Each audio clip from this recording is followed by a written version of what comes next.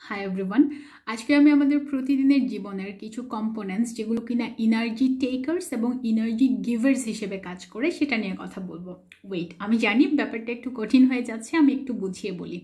Energy মানে হচ্ছে শক্তি, takers মানে হচ্ছে কেড়ে নেয়া। দ্যাট মিনস যেই কম্পোনেন্টসগুলো বা যে উপাদানগুলো আমাদের প্রতিদিনের জীবনে শারীরিক এবং মানসিক শক্তিকে কেড়ে নেয় সেগুলোকে আমরা বলছি এনার্জি টেকার্স। এবং যেই কম্পোনেন্টসগুলো বা যেই উপাদানগুলো বা যেই জীবনযাত্রাগুলো আমাদেরকে শক্তি প্রদান করে সেগুলোকে আমরা বলছি এনার্জি গিভার্স।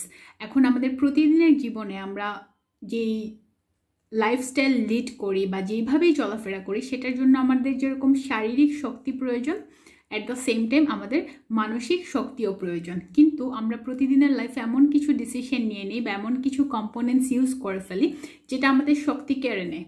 আবার এমন কিছু ডিসিশন আমরা নিয়ে থাকি বা এমন কিছু কম্পোনেন্টস ইউজ করি যেটা আমাদেরকে শক্তি দেয়। সো আজকে এমন কিছু কম্পোনেন্টস নিয়ে কথা বলবো যেটা আপনাদের প্রতিদিনের জীবনে ভালোভাবে এগিয়ে যেতে অনেক বেশি সাহায্য করবে। সো আমি আমার ল্যাপটপের লিস্টটা রেডি করে রেখেছি, আমি একটু দেখে বলি। ফার্স্টে যে কম্পোনেন্ট সেটা হচ্ছে sugar. Sugar versus Sunlight. Sugar মানে হচ্ছে চিনি জাতীয় খাবার, শর্করা জাতীয় খাবার, যেগুলোকে আমরা বাজে শর্করা বলছি বা সিম্পল কার্বোহাইড্রেট বলছি।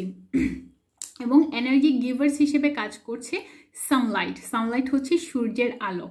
সো আমরা যদি প্রতিদিন বেশি পরিমাণে চিনি জাতীয় খাবার খাই তাহলে কিন্তু সেটা আমাদের শক্তি কেড়ে নেবে। আপনি যদি বেশি চিনি জাতীয় খাবার খেয়ে ফেলেন, খেয়াল করে দেখবেন যে আপনার খুব উইক লাগছে, ঘুম পাচ্ছে, আপনি এনার্জি পাচ্ছেন না, আপনার খুব খারাপ লাগছে। অ্যাট দ্য সেম টাইম ওয়েটও কিন্তু বেড়ে যাচ্ছে। সো এটাকে আমরা বলছি এনার্জি টেকার্স। দ্যাট মিনস আমাদের শারীরিক এবং মানসিক শক্তিকে কেড়ে নিচ্ছে।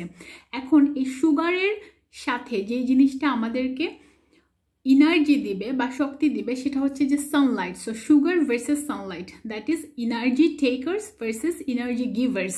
সো সানলাইটে যদি আমরা যাই, সূর্যের আলোতে যদি আমরা সঠিক সময়ে যাই তাহলে কিন্তু সেটা আমাদের বডিতে ভাইটামিন ডি সিনথেসিস করবে, আমাদের মনকে ভালো রাখবে, শরীরকে ভালো রাখবে। অনেক সময় আমাদের বডিতে অনেক পেইন হয়, মন খারাপ থাকে, বিষণ্ণতায় ভুগি। সো এই জিনিসগুলো কিন্তু সানলাইট বা সূর্যের আলো আমাদেরকে এই জিনিসগুলো থেকে রক্ষা করছে। সো আপনি চিনির অল্টারনেটিভ হিসেবে ব্যবহার করতে পারেন সূর্যের আলো। এবং চিনি মানে কিন্তু শুধু সাদা চিনি না, আমরা অনেক ধরনের শর্করা জাতীয় খাবার খাই, সাদা ভাত, সাদা চালের রুটি, বিভিন্ন ধরনের কোমল পানীয়, কোক, পেপসি, সস, বাইরের ভাজা পোড়া, এই জিনিসগুলো যখন আমরা খাচ্ছি এগুলো হচ্ছে সিম্পল কার্বোহাইড্রেটস। এবং এগুলো খাওয়ার পর আমাদের বডি হচ্ছে গ্লুকোজ বা চিনি উৎপাদন করে। সো চিনি মানেই শুধু সাদা চিনি না, আমরা দৈনন্দিন জীবনে পেস্ট্রি, কেক, বাইরের ভাজা পোড়া, রেস্টুরেন্টের খাবার অনেক কিছু খাই, সবগুলোই কিন্তু বডিতে যাবার পর সেগুলো সুগার বা গ্লুকোজ তৈরি করে। সো সুগারের অল্টারনেটিভ হিসেবে আমরা ইউজ করতে পারি সানলাইট, যেটা আমাদেরকে শারীরিক এবং মানসিকভাবে অনেক শক্তি দেবে।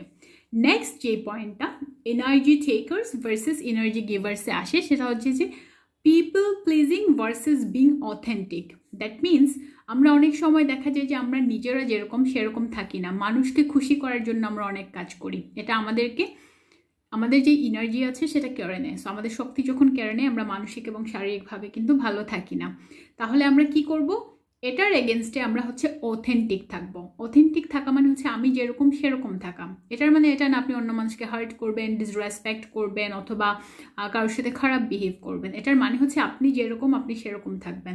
সো আপনি যেরকম সেরকম যদি থাকেন মানুষকে খুশি না করার ইন্টেনশন নিয়ে, বিকজ অনেক সময় অনেক মানুষ ফেক হয়ে যান, মানুষকে খুশি করতে চান, মিথ্যা বলেন। সো এটা কিন্তু আমাদের এনার্জি কেড়ে নেয়।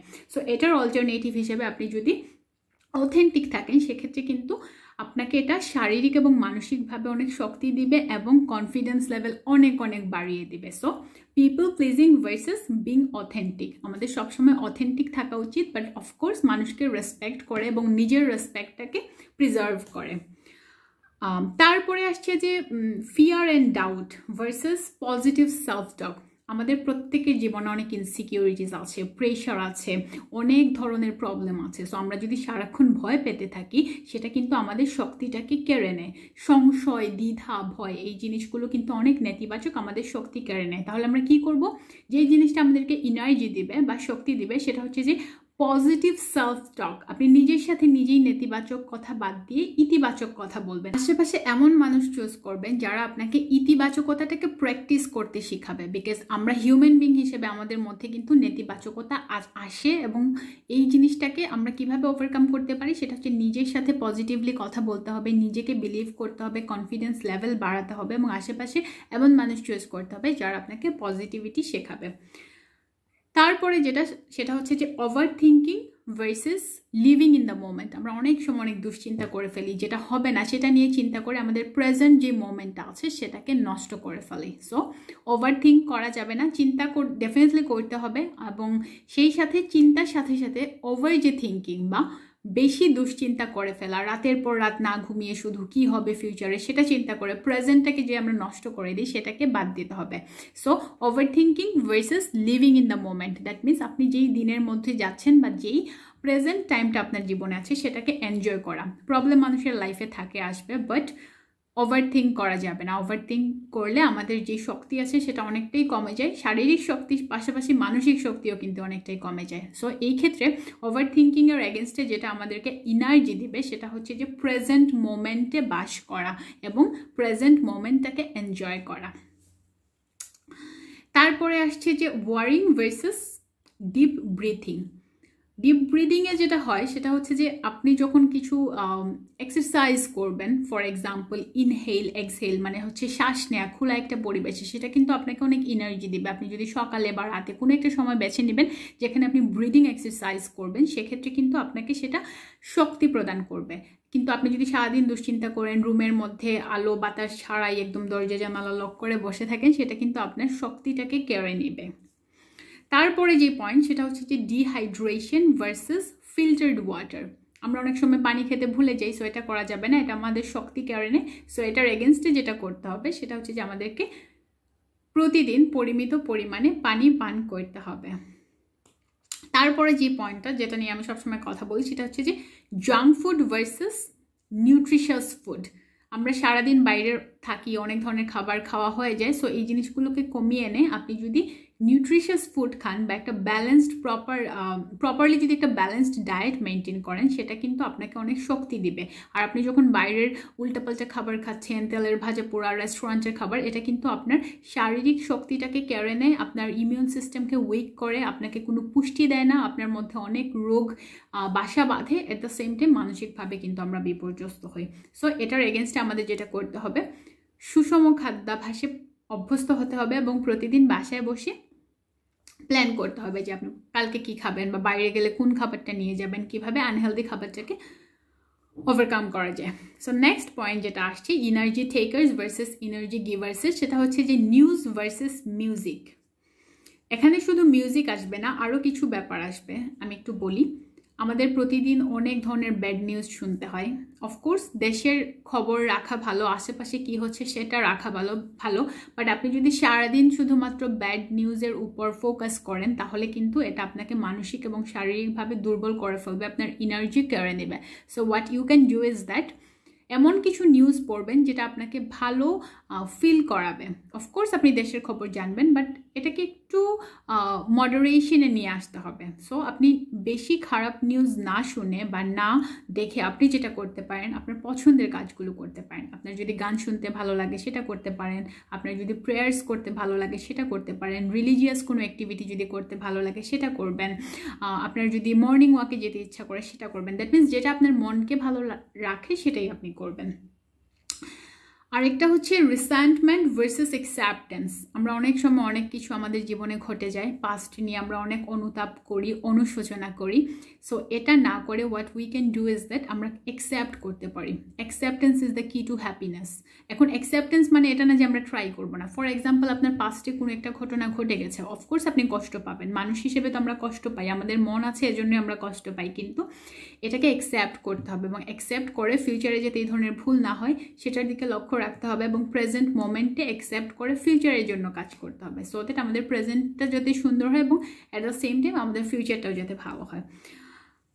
তারপরে যেটা সেটা হচ্ছে gossip versus friends. We have to make friends. আমরা অনেক সময় অনেক মানুষের সাথে কথা বলে ফেলি যারা গসিপ করে, এবং আমরা ওই গসিপে ইনভলভ হয়ে যাই, অনেক নেগেটিভ কথা বলে। সো এই নেতিবাচকতা কিন্তু আমাদের শারীরিক এবং মানসিক যে শক্তি আছে সেটা কেড়ে নেয়। সো আমরা এটাকে ইগনোর করে আমরা এমন কিছু ফ্রেন্ডস মেক করতে পারি, এমন কিছু মানুষের সাথে হ্যাং আউট করতে পারি যারা আমাদেরকে ভালো কথা বলবে, ভালো আইডিয়া দিবে, গাইড করবে, মোটিভেট করবে। লাস্ট বাট নট লিস্ট সেটা হচ্ছে হেট ভার্সেস লাভ।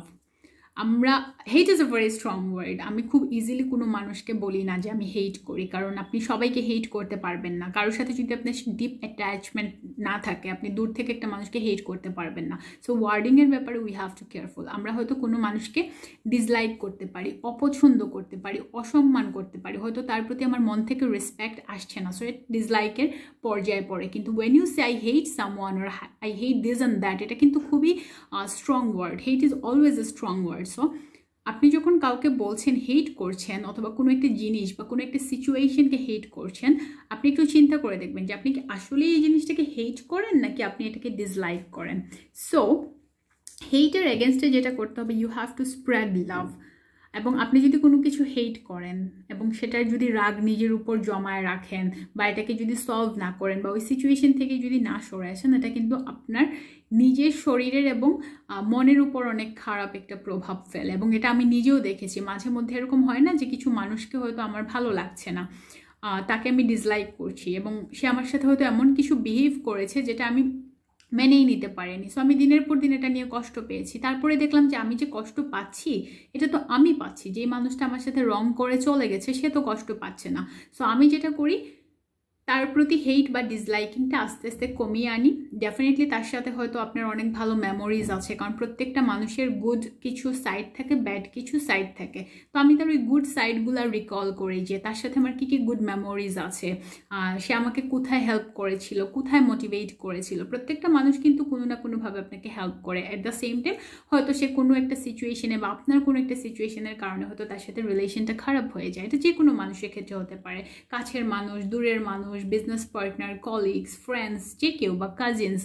সো আপনি যেটা করবেন, হেটটাকে মন থেকে আস্তে আস্তে সরিয়ে ফেলবেন অ্যান্ড লাভ করা স্টার্ট করবেন। বলছি না ওই মানুষটাকে লাভ করতে, বিকজ যে আপনার সাথে খারাপ করেছে, যে আপনাকে ডিসরেসপেক্ট করেছে, ডেফিনেটলি আপনি তাকে লাভ করতে পারবেন না। বাট আপনি ওই সিচুয়েশনটা বা ওই মানুষগুলোকে ছেড়ে চলে আসতে পারবেন, এবং নতুন করে এমন কিছু মানুষের সাথে আপনি লাভটা শেয়ার করতে পারেন, সো দ্যাট আপনার ফিলিংগুলো প্রিজার্ভ থাকে, আপনি ভালো থাকেন, আপনার মধ্যে রেসপেক্ট থাকে, এবং আপনি অন্য মানুষকে রেসপেক্ট করে এই লাভটাকে যাতে স্প্রেড করতে পারেন। অ্যান্ড এটা অলওয়েজ একটা ট্রিকি ওয়ে, বিকজ এটা খুব থিন লাইন। হেট এবং লাভ এই দুইটার মধ্যে না খুব সুন্দর একটা সূক্ষ্ম থিন লাইন থাকে। আমরা যদি ওইটা ক্রস করতে পারি, সেক্ষেত্রে কিন্তু আমরা নিজেরা অনেক ভালো থাকতে পারবো।